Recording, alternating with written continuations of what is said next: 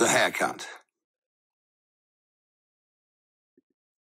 One day, Dad said to Mum, "Kipper's hair is getting really long again. It's time he had it cut." "Oh dear," groaned Mum. "I don't think I want to know about this. Ask me to clean a crocodile's teeth or cut a tiger's toenails, but don't ask me to cut Kipper's hair." Mum had been dreading cutting Kipper's hair ever since the last time she did it. The trouble was, Kipper made a terrible fuss. He just wouldn't keep still when Mum shampooed his hair, and he cried because she got a little drop of shampoo in his eye. But that was nothing compared to the trouble she had when she tried to give him the haircut. He wriggled and jiggled and squirmed and fidgeted so that Mum was cross with him. Then as soon as he did sit still, Mum made a little nick on his ear with the scissors, and after that, Kipper made a bigger fuss than ever. "Surely it's not that difficult a job," said Dad. "Difficult, difficult," exclaimed Mum. "I'd rather polish a python or rinse a rhinoceros." "Now who's making a fuss?" said Dad. "I know what," said Mum, giving Dad a funny, knowing sort of smile. "You cut Kipper's hair. After all, I'm going out this afternoon, so it can be a nice little job for you." "Well, all right then," said Dad. "I don't think Kipper would give me any trouble. He just needs handling the right way." As soon as Mum had gone, Dad took Kipper up to the bathroom and started to comb his hair. "Do you know," he said in his jolliest voice, "I heard of a little boy who made so much fuss when he had his hair cut that nobody was ever able to cut it. It grew so long that the boy couldn't see where he was going, and he kept bumping into doors and crashing into lamp posts and tripping over the cat. I can't imagine you'd be as silly as that, Kipper." "Oh, ouch," cried Kipper.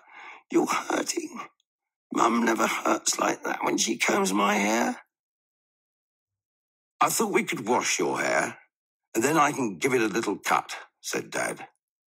"Ooh, ow," wailed Kipper, wriggling and squirming away. "I don't want my hair cut."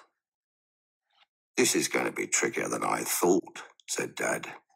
"But I've just had a brilliant idea." Dad persuaded Kipper to have his hair cut at a hairdresser's.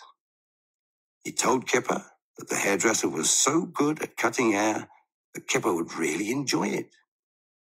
At first, Kipper wasn't too sure, so Dad said, "I had my hair cut at a hairdresser when I was a little boy, and I didn't make a fuss.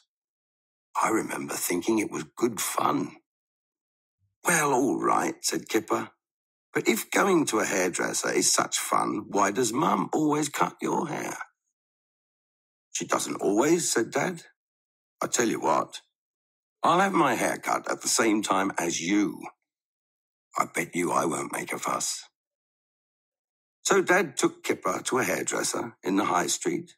It was called Snip's Hair Salon. The shop looked very bright and attractive. Snip's is a good name for a hairdresser's, thought Kipper.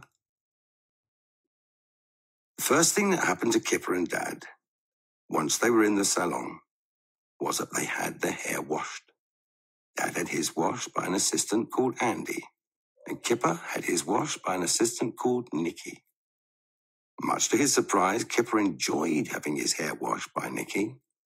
She didn't wash it in the way Mum did it at home. Instead, Kipper sat with his back to the basin and he leaned backwards. The basin didn't have taps. It had a special hose that Nicky could control by pressing a little trigger on the end.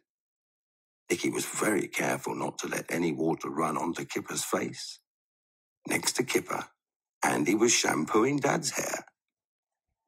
"Be careful with all this foam," Kipper heard Dad say. "I don't want shampoo in my eyes." I hope you won't let the water run down my neck. You will make sure the water isn't too hot, won't you? Dad's making a bit of a fuss, thought Kipper. After the shampooing was finished, Andy and Nicky sat Dad and Kipper on different chairs in front of a big, long mirror. "Excuse me, sir," said Nicky. "What would you like me to do with Kipper's hair? Shall I give him a trim?" Dad remembered how quickly Kipper's hair grew. He remembered the fuss Kipper made whenever Mum cut it. And last of all, he saw how expensive it was to have a haircut in the salon. So he said, "No, not just a trim. I think you'd better cut it short. Yes, quite short." "And how about you, sir?" said Andy. Kipper looked at Dad, and Dad looked at Kipper. Then Dad said, yes, I'd like mine quite short too." Snip, snip, snip, snip, snip went the scissors. Kipper looked sideways at Dad. Dad didn't look too happy. I bet he did make a fuss when he was a little boy, thought Kipper. Dad and Kipper were really pleased with their haircuts. "You look different," Kipper told Dad. "So do you, Kipper," said Dad. "You look different too. You look quite grown up with short hair." "It will be really easy to keep it tidy," said Kipper. "No more having it pulled when Mum tries to comb it. And it will be so much easier to wash. I'm glad we went to Snips. And you see, I didn't make a fuss. Not once." "No, you were a good boy," said Dad. "I wonder what Mum will say when she sees our smart new haircuts." Mum was home already. When she opened the front door and saw Kipper and Dad with their new short haircuts, she couldn't believe her eyes. Do you know what she said? She said, "Good gracious, you both look as if you've been run over by a lawnmower." Now that wasn't very nice, was it?